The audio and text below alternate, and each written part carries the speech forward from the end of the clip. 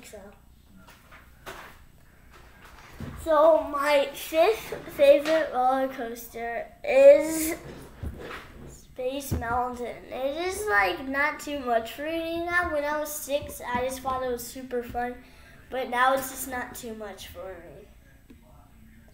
So my fourth favorite roller coaster is Sidewinder. Well, I like it. It's actually pretty good. I like it. Well, I haven't gone on it since I was like 6 or something, I think.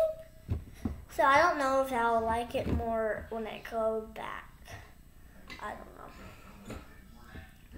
Well, my third favorite roller coaster is Apocalypse. It's just a wooden roller coaster. It goes really fast, and like at the end, you see like these test dummies that you use, not that you do. That was stupid. My second favorite roller coaster is Gold Rush. I think it's actually fun.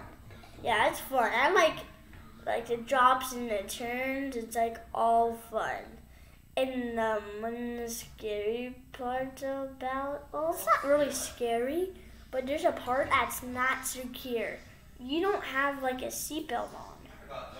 And then there's this like thing that you can stick your leg out, and there's just like that is cut in the middle, and you can like stick your leg out there, but I didn't do it. They should fix that. My first favorite roller coaster is, wait a second, Incredicoaster.